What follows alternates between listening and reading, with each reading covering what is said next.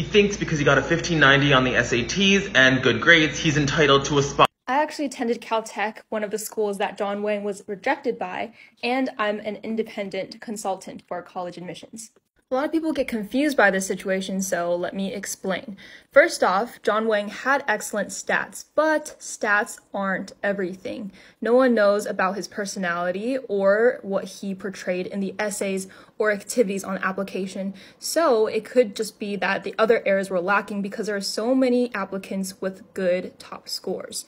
It's one data point. Also, Caltech and Berkeley actually don't practice affirmative action, so he cannot blame that on those rejections specifically. However, if the other schools do practice affirmative action and his chances were decreased by him being Asian, that would lead to it being reasonable why he was rejected by so many schools, because those chances are already so small for every school, so he got rejected by all.